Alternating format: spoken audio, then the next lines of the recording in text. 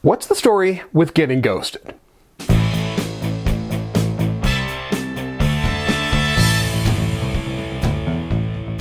Hey everyone, I'm Harris O'Malley from DrNerdLove.com. This week, we are going to do things a little bit differently. I get a lot of letters from my readers, my listeners, and my viewers about their dating problems. Problems that a lot of people share. So, in the interest of answering some of these questions, I am introducing a semi-regular new segment that I call Ask Dr. NerdLove, solving your dating dilemmas and answering your questions about love, sex, dating, geekdom, masculinity, and all the cultural issues that surround all of this. And this week, I have a question from one of the regular readers on my blog who has a really common issue. He's getting ghosted on the regular. Now, he's meeting women in multiple different ways. He is meeting them at bars, he is meeting them off of OkCupid and Tinder, he's even going to meetups and meeting people that way. But the dates aren't happening, his calls and his texts are going unreturned, his snaps are going unread, and he just wants to know, what's with all the no-shows? Why is he getting ghosted? And how can he avoid this so he can actually see the people he wants to date? Now, ghosting is a topic that inspires a lot of conversation and a lot of hand-wringing. In fact, it almost seems like every 2 weeks another website has taken some dating experience, given it this cute Seinfeldian-esque name, and is now reporting on it like it's this new thing that's on the rise. And honestly, I'm a little uncomfortable with using terms like backburnering or benching or cuffing because it kind of legitimizes them. It takes things that used to be known as just being an asshole and turns it into something that you're almost supposed to expect as part of the dating experience.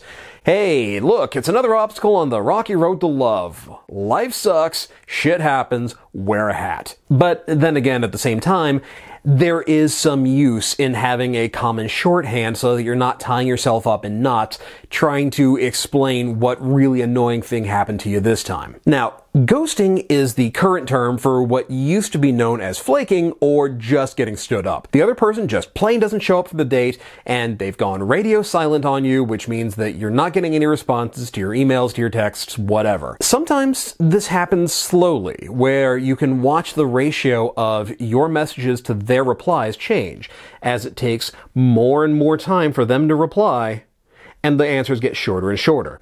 This generally is known as pulling a fade. Ghosting, on the other hand, is much more sudden. 1 minute, you're having a conversation, and then he's gone. Now, a lot has been written about why ghosting seems to be on the rise, and honestly, I don't think it is. I think what's going on is that more and more of us are reading all of these articles about ghosting and about other dating issues, and we're talking more about it on social media, which makes it feel like it's happening more and more, when in reality, it's just now we're all sharing this information. The question we do want to ask is, why do people ghost? And that is the topic that has launched 1,000 think pieces that have blamed everything from hookup culture to Tinder making dating into a literal push-button exercise that convinces everybody that the grass is perpetually greener. And yeah, there is some truth to the paradox of choice, where having near infinite options makes it much harder to pick just one, but that's not really the issue. The issue is that these people who ghost you were never that excited about you in the first place and just didn't want to tell you. And yeah, we can argue about whether the illusion of infinite choices has created a dating culture where we expect perfection right off the first date, or whether it's fair to say after one date, nope, I'm just not feeling it, and not giving it another chance. But the fact of the matter is that we are in an era where people are just not willing to waste their time on someone they feel kind of meh about. Yeah, settling down means settling for, and nobody gets a 10. Everybody gets, say, that 8.5 that they round up, because what they do get is just that awesome.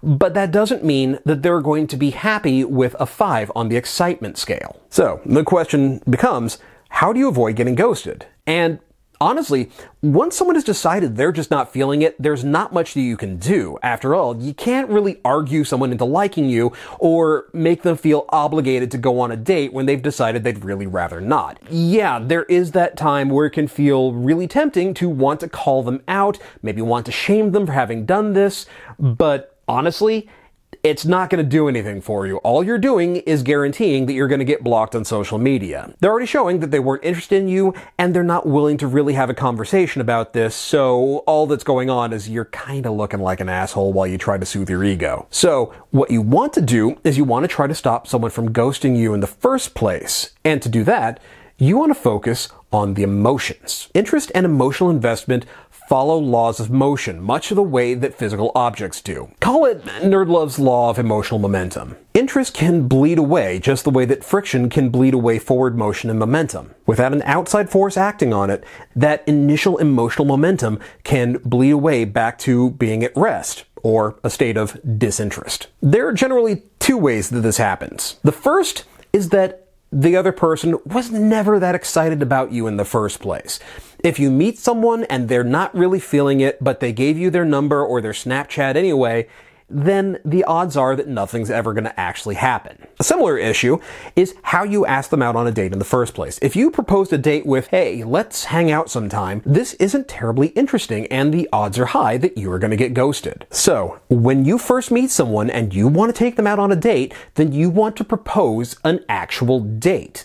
Not, hey, let's hang out sometime, hey, let's get together, but, hey, I'm doing X thing at Y time, I would love to take you because I think you would really enjoy it. Having a specific activity at a specific date and time means that the other person is much more likely to show up for that activity in the first place. And a little tip, when you propose a date, propose one that's interesting, maybe a little bit offbeat. I could go for hours about the problems with the standard first dates, particularly dinner and a movie. And yeah, drinks are nice, but they're kind of plain. But a unique first date ups the fun and interest factor exponentially and means that the other person is going to be much more interested in going on it with you. The second way that you lose emotional momentum is that you're not doing anything to keep the momentum going. We all have a lot of demands on our time and attention these days, and it's very easy for a relative stranger to drop down the priority list very quickly. When there's no reason for them to be excited to see you, then the odds that they're going to decide that they're just not feeling it and realize, oh, hey, I've got to shampoo my cat, go way, way up. So, you want to consider how to keep the emotional momentum going and remind your date about why they're going to be excited to see you on Saturday. And this may be doing things like sending a cute, flirty, maybe a little bit weird text like, hey, I just had this crazy dream about you and a koala wearing pajamas, so I just wanted to say hi. Oh, and stay out of my dreams. Or it may be that you share something really cool or funny that you saw or that happened to you, or sharing a link to a meme or YouTube video that you really think that they would dig. Ultimately, the way that you do it is unimportant. All you're doing is finding an excuse to keep the conversation going and to flirt with each other a little bit.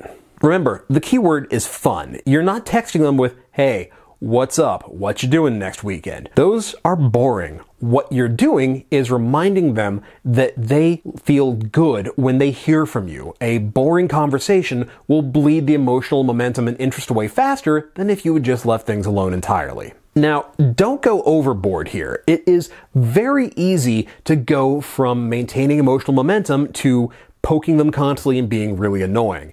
Nobody, no matter how much they may be interested in you from the start, wants to hear this. Hello? Hey, listen! So as a rule of thumb, assume one text, DM, snap, whatever, every other day. If they respond, great, chat with them, flirt a little bit, and then let it go. If they don't respond, then leave it until the next time it's appropriate to text them. And as a general rule, one unreturned message could be anything. They may not have gotten it, they may be busy. 2 unreturned messages is coincidence. There's still a lot of reasons why they might not have been able to respond. 3 unreturned messages is a message, and that message is they're not interested. Things change slightly when we're talking about someone that we've met off of a dating app like OkCupid or Tinder.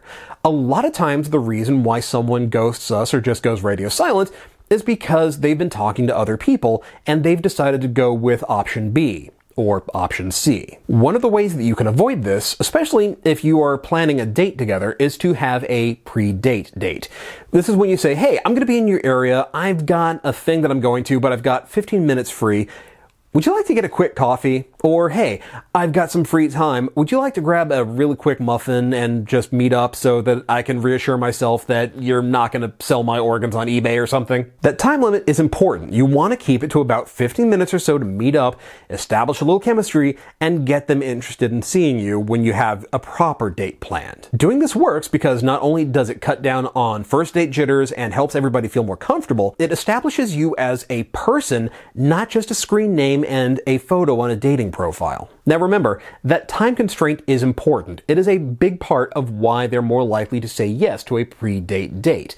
This means that they know that they're not risking blowing an entire evening with someone that they're not into. In a worst case scenario, they have spent 15 minutes and a couple of bucks on a latte. I do this, it works wonders. If you want to know more about this and date plans, then we can go into it in another episode if y'all are interested. And one more thing.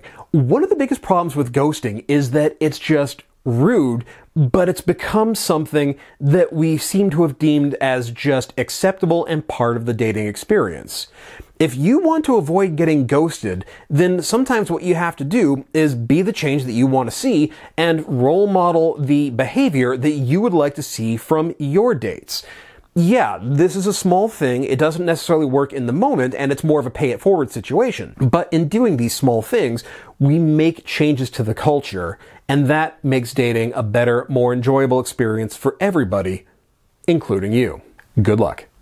Hey, thanks for checking out the latest video. If you would like in on this, if you've got a short dating question or a topic you'd like to hear more about, hit me up. Either share it in the comments below or send it to doc@drnerdlove.com with "for YouTube" in the subject matter. If you would like more dating advice, check out my books. I've written them, you want to read them, links to buy them are in the show notes below. And if you do me a huge solid and leave a review on Amazon and Goodreads. It's a huge help. If you're digging the video, then you know what to do. Like it, share it around with all your friends. If you've been really digging this, if you've been getting a lot out of it, if you feel like it's been helping you and you want to help support the channel, then consider becoming a patron at patreon.com/drnerdlove.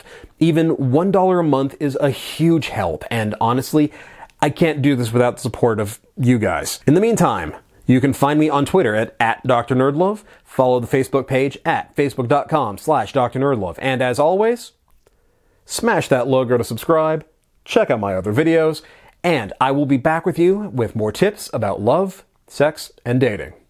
Later.